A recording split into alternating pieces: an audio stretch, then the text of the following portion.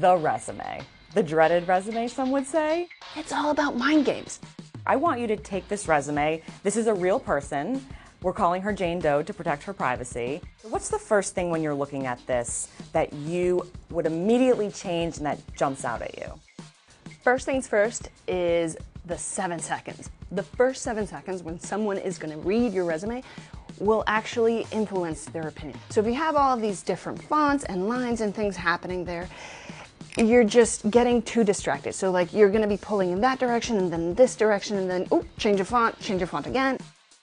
The location is unnecessary. What I would center all of this information, there should be obviously her name, her phone number, her email, and then a little blurb that basically summarizes you, or Jane in this case, and her career. So the goal of this blurb is for you, in a nutshell, to tell these people why you're such a good fit in a way that you're influencing their behavior. You're not telling them, I'm awesome, I'm an expert. You're leaving the information there for them to jump to that conclusion. I was taught to not let your resume go on to a second page. But here we have 2 pages. What do you say? At Jane's career level and your career level, like if you've been out of college for a few years, you can go with more pages. What would you say to her to maximize her incredible experience of, wow, what is this, almost 17 years at Cedars-Sinai? Right here, there's just way too much information, too much going on. You need to be very succinct and to the point.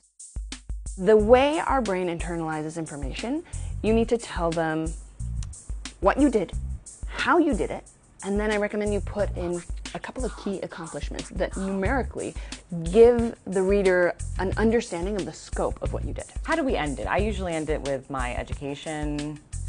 You're smirking. Why? Is that lame? Is that lame nowadays?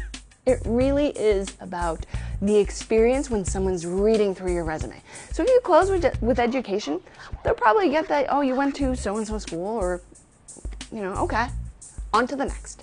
However, if you throw in, what we usually do is put in an About Me section, you're going to throw your reader totally off guard. And you're going to tell them something. Like, what's an example? How far could you go with that? This woman was applying for a job at Google. And when she was hired, the hiring manager goes to her and says, you know what, you were neck and neck with someone else. But what really kind of was the deciding factor was the fact that you are into roller derby and you play the accordion.